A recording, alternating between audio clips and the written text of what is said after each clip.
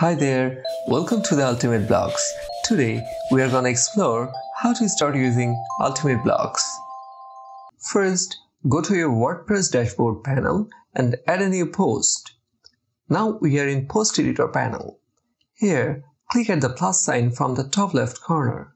Scroll a bit and you will see all the blocks designed by Ultimate Blocks.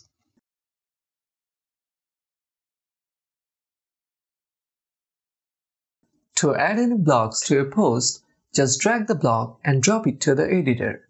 Then add content to the block. Here I am using Content Toggle block to show the usage of the blocks. By clicking on plus sign, you can add more contents to your block. Not just that, you can customize the look and functionality of the blocks from the control panel of the right. Here, you'd get a tremendous control of colors. On top of that, you'd get several functionality to customize your block as your own.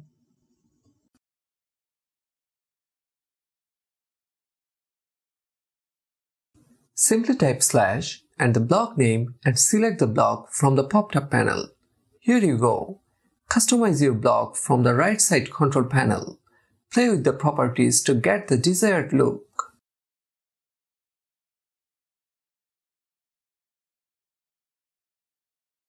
Alternatively, you can add a block by clicking on the plus sign on the editor. Just search for the block that you want to add and click on the block. And yes, control panel of the right side is available for you. So that's how easy it is to use the Ultimate Blocks plugin.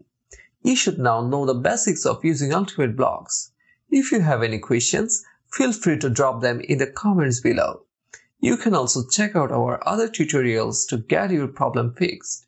Thanks for watching.